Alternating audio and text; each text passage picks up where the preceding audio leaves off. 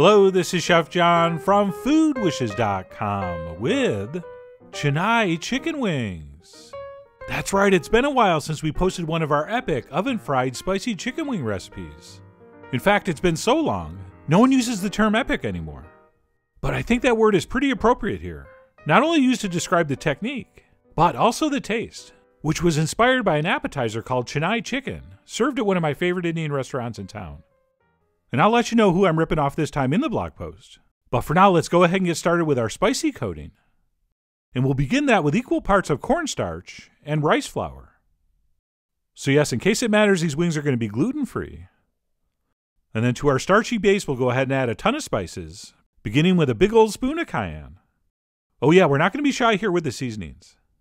We will also toss in some paprika, as well as some ground cumin, and a spoon of something called garam masala, which is sort of like a curry spice blend. It's got a lot of different things in there. And I will also give you more info about that on the blog.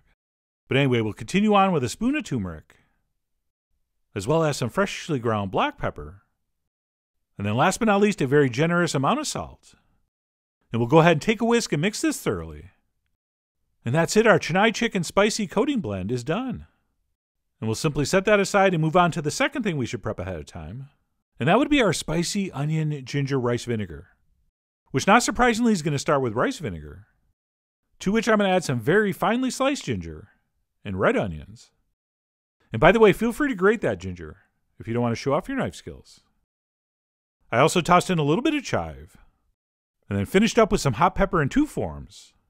We will do some dried flakes, as well as a spoon of sambal, which is basically a sauce made from crushed chilies. And we'll go ahead and stir that together.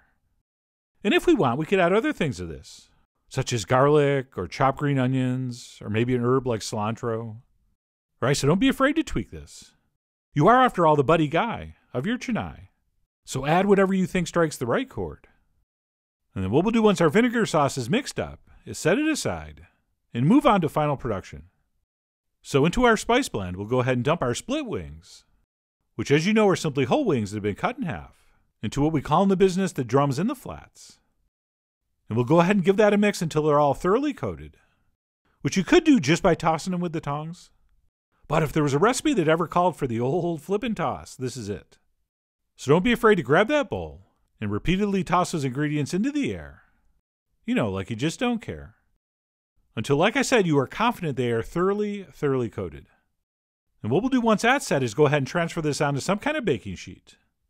And this time I decided to try one of these pans with the nonstick coating. But you could certainly use a regular baking sheet, lined with parchment or foil, or even a silpat. But anyway, we'll go ahead and place those down, evenly spaced, and of course not too close to each other.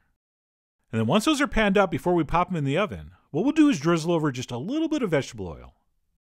Right, just literally a few drops on each.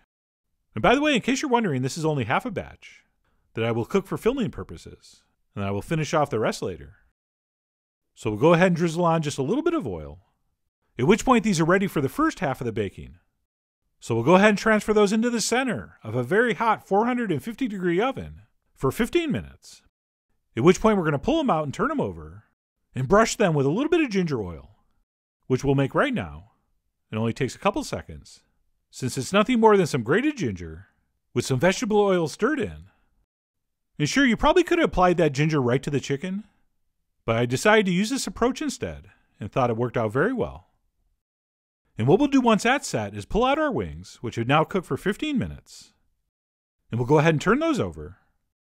And yes, they're already looking pretty good, but it's going to get even better, because what we're going to do once those are flipped is go ahead and brush on that ginger oil we just freshly made. And I'm actually only going to brush it on one side. And the reason for that is that's how I did it the first time, and it was so perfect I didn't want to change. So we'll go ahead and brush that over, at which point we will pop our wings back in the oven for another 15 to 20 minutes, or until they're completely cooked through, and look a little something like this. Oh yeah, those look good, and very spicy.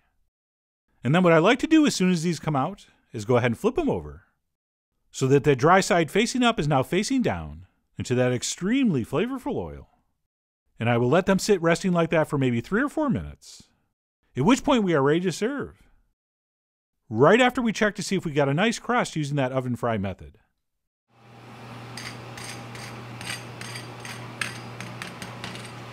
So that sounds very nice, and like something I would enjoy eating, which I will do now. And like all oven-fried wing recipes, there's 2 ways you can enjoy these, dry or wet. And for the wet method, what we do is throw some still hot wings into a bowl, and then spoon in some of the sauce, and then toss those around until coated, at which point we can go ahead and plate up, maybe scattering some of those pieces of onion and ginger over the top. And that's it. That would be our Chennai chicken wings wet style. So let me go in for a taste, which really was amazing. And by the way, do not even think of making this recipe without the vinegar sauce, since that's what really activates all the spices in the chicken. Right, without that kick of heat and acid, these would not even be close to as delicious. So be sure to make plenty of that stuff. But anyway, that's me enjoying these wet. Or of course, if we want, we can enjoy these dry, which simply means we serve them up on a plate with the sauce next to them. And what I find so fun about this recipe, and what drew me to the original appetizer I based this on, is the way the spices and flavors build as you eat it. I mean, it's spicy and tasty when you first start, but as you eat these, that just builds and builds and builds into a huge crescendo until you almost think it's too much. But then you realize there is no such thing as too much. There is only not enough. And if you're thinking, man, those look good, and I would enjoy those, but my friends and family are kind of picky, and they'll just want regular buffalo-style chicken wings. Well, you know what? Too bad. You make these anyway. And anyone that doesn't like them does not get invited back next year. Hey, that's just tough love. But it's actually not going to be a problem, because when people taste these and realize how addictively delicious they are, they will very much appreciate you turning them onto it. But anyway, wet or dry, whether you make these for a Super Bowl party or some other festive occasion, I really do hope you give these a try soon. So head over to foodwishes.com for all the ingredient amounts and more info as usual. And as always, enjoy.